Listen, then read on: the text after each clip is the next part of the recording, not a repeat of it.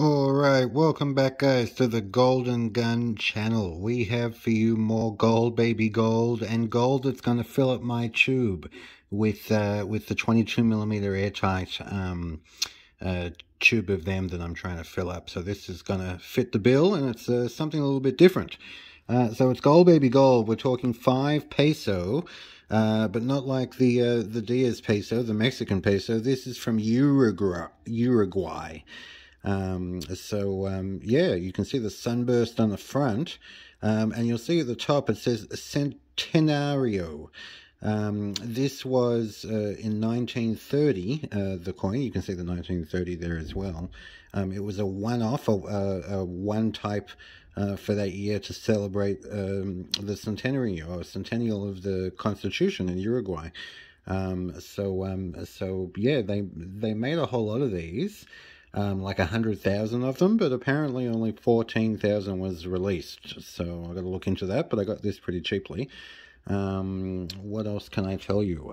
You can take a look at the reverse at the back, right there. Now that apparently it's Jose, I'm going to say this wrong, Jose Cavasio Artigas. He's a national independence hero of Uruguay, apparently. So that's him there. And yeah, this coin, it weighs just over 1/4 of an ounce. We're talking 0.2501. So yeah, literally just over 1/4. 90% gold, Uruguay, 5 peso. And it fits that 22mm airtight. It's a 22.3mm coins. So we can do that together. Just got to fill this tube, right?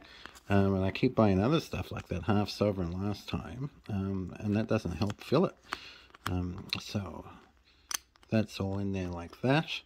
Literally just pick this up, see if it gets that sound on shutting that we all like. There you go. Quite a bit of sound actually this time, because I'm doing it with one hand. While I hold the camera. But there you go, 5 peso from Uruguay. I hope you guys all like that. What have we got now for the tube? We have 7. So we have the marks here from Germany. Right there, I think that was just over 1/4 of an ounce. We'd have to go back to the old video of that.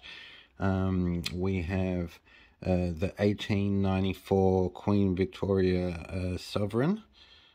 Right there, and we know that I kept getting her. So here she is in the 1899 Queen Victoria Sovereign as well.